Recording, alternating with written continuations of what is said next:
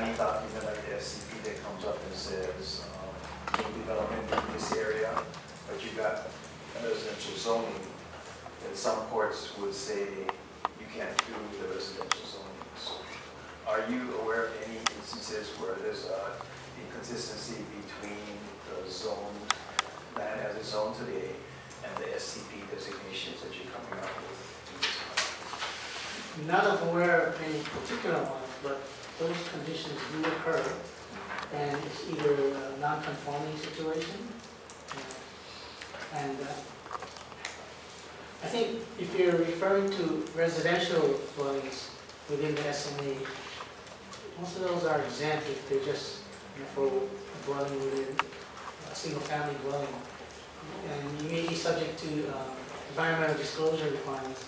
But typically, those developments, a single dwelling on a single lot, they're not something that would be frowned upon. Okay, yeah, because we don't have like a comparison of existing zoning with SCP designations, and I would be concerned about the fact that they would have somebody with existing zoning without the plan, and all of a sudden they come in for their permit to build maybe their house or their subdivision or maybe a small commercial store, and they couldn't do that because now the sustainable community plan says this is supposed to be annex. Yes, I understand. So your understanding is that SCP would not prevent that? Wouldn't prevent development under existing zoning? No. As long as they comply with the non-conforming laws.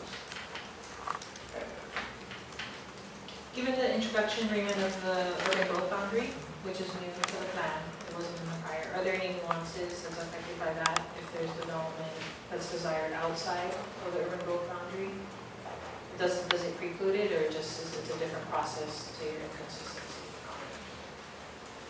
Well, the intent of this plan is a 25-year plan. So the boundary, urban growth boundary, the urban community boundaries, intended to constrain development, urbanization within those boundaries to preserve agriculture in open space. So if a developer were to ask for an urban type development outside the boundary, we would be probably in opposition to it. Now, there are, I guess, routes that person could do to ask for the change. One of it which we ask the department to initiate the amendment to the boundary through a independent consideration, which we would probably not support, or ask City Council to initiate a resolution asking the department to initiate an amendment. Those are the two ways I know about you can go through that route. The other way too is, rather than starting with the city, is to start with the state. Chances are those lands that are outside the urban growth boundary are in the agriculture or conservation boundary, or conservation districts. So they could very well start there.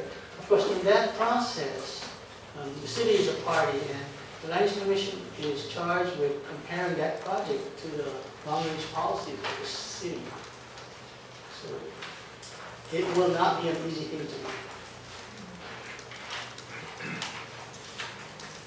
Is there a state land use map in the back? I don't think so. This is No, map. essentially, when the original development plans were established, the first area that we would take out from being a potential developable areas is lands in conservation, because those are forest reserves, intended to be open space, protects the natural resources.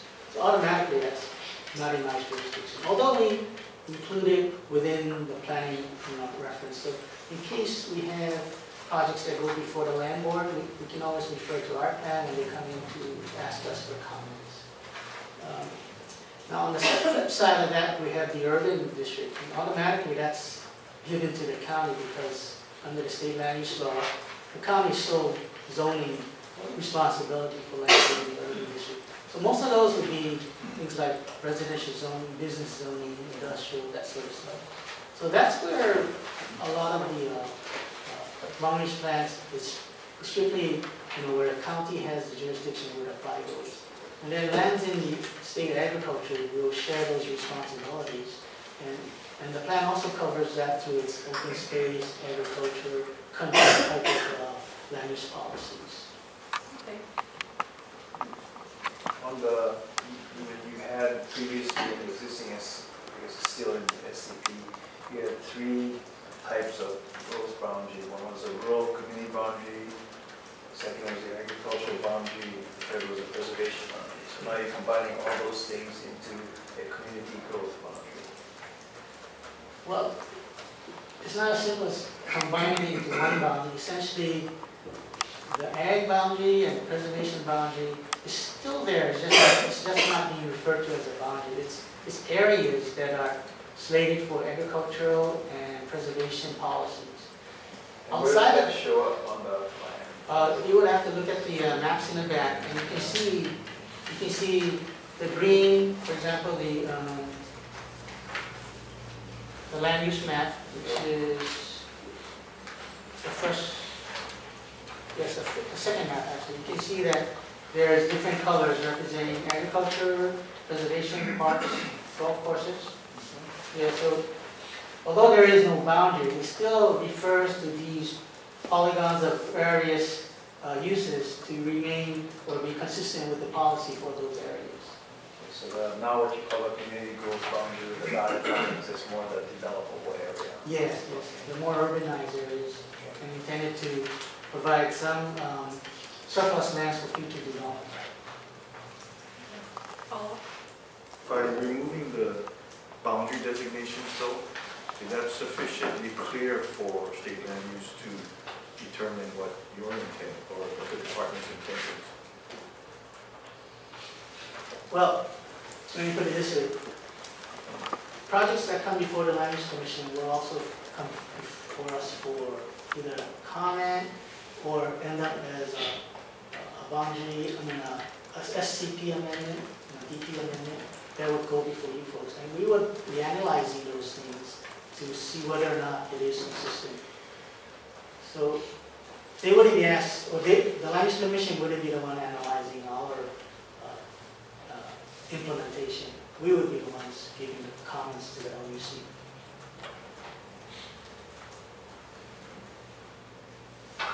So when we say that they have sufficient land area for future expansion, within the yellow that you're showing on the land use map, some of those lands are state land use agriculture? No. Everything you see on this map here is all within the urban district. So the county has sold control of those lands. And within those maps, you'll find that there are some vacant lots. For example, mainly in the area of the upper continental Pacific, you find a lot of vacant lands there. Okay, so I guess based on that, then if you wanted to reclassify state land use agricultural lands, you'd have to first come for a community, the SCP plan amendment. It's not mandatory, but we would like that to occur first, because our plan is a community-based plan. So, whereas the LUC's plan, it was established back in the 60s. So I would think we'd want to get the community support first before going to the LUC.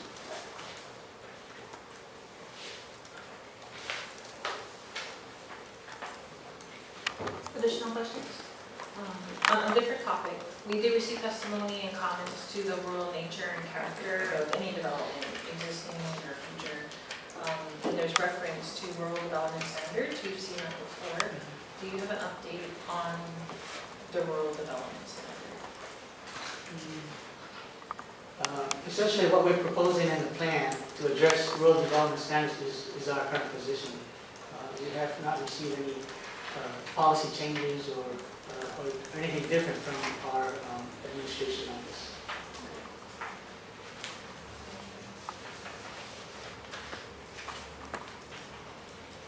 Any last questions for the department? Hearing none, thank you very much.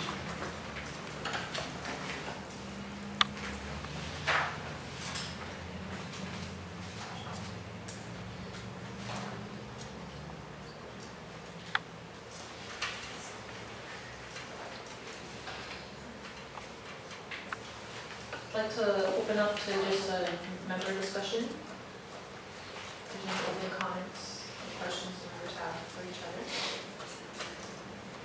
I do apologize because all my information that I received is through the, so I didn't have the privilege of being able to hear testimony. But am I correct in an additional 800 units in the area, proposed area? Yeah, so my understanding, and if this be validated, is the department referenced just one large project of 300 acres. And it would have an increase of 875 units. And that would be in addition to the potential that's on the books. Yeah. But I think it's really important that we get a handle on our information, only because I'm concerned, and I think, Mr. Young brought it up in a previous meeting about infrastructure. And that's a real concern for me, and I'm sure for the community. But I still don't have a handle on it. See, as it is.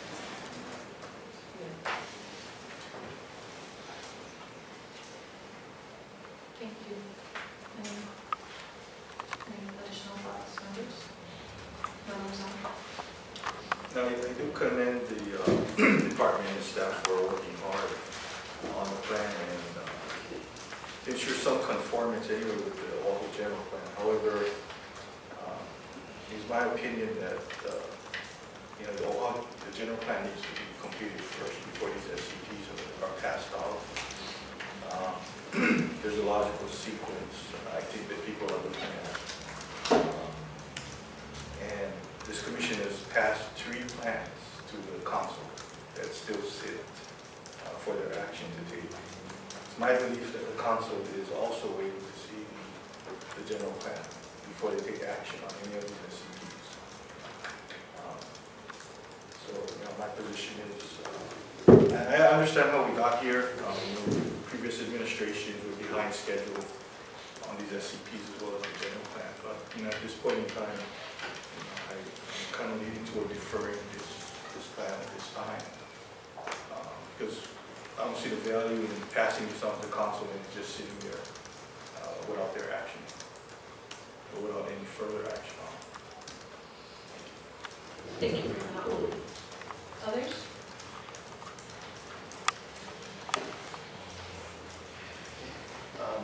There's other units. I don't know what the GP general plans processing schedule is and where GP is on that. And, you guys know all the way back.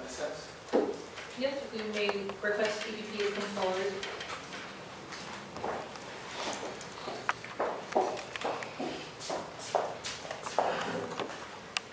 Thank you, Kathy. Kathy Sokogao, Department of Planning and Permitting. We're now in the public draft phase. Public comments are due April 15th, which is also a deadline for other federal departments. And so we'll take it from there. The public draft has been out since last year. It's online.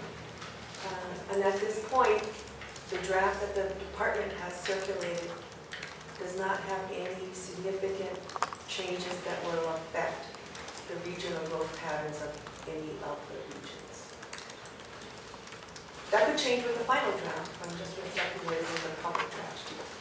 When would it come before us? It will come probably, hopefully this fall, or before the end of the year.